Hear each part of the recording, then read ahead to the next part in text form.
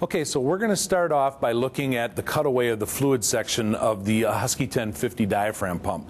A few enhancements of the 1050 as compared to the 1040, redesigned fluid manifolds, and also we're using a new air valve. This new air valve, the redesign of the fluid section, allows the 1050 pump as compared to the 1040 pump to have about a 20 to 30% more efficient operation. So what that means is if you replace this pump right here, if you're taking a 1040 out and replacing it with a 1050, that you're going to want to reduce your inlet air pressure by approximately 20 or 30% to get the same operation.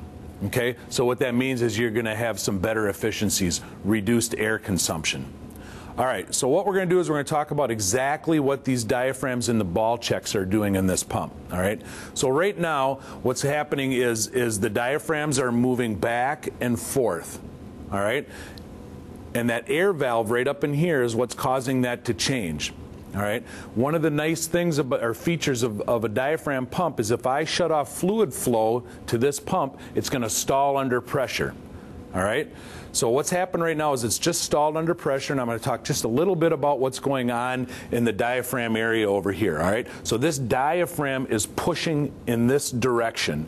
When it does that, it's creating some pressure, causing this ball up here to lift off of its seat.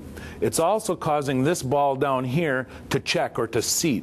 All right, so any fluid that's caught in this chamber right here is going to be pushed up and out of the pump. All right, now over on the other side, what's going on is this diaphragm is pulling back in. All right, so what it's doing is it's creating a low pressure zone in this area right here. That low pressure zone allows atmospheric pressure to push material right here up and into this area right here. All right, so this check ball right here is up off its seat, and also up on the top side, because of this low pressure zone, it's causing this ball up here, right there, to seat down. All right, so this side is loading, and then this side over here is unloading.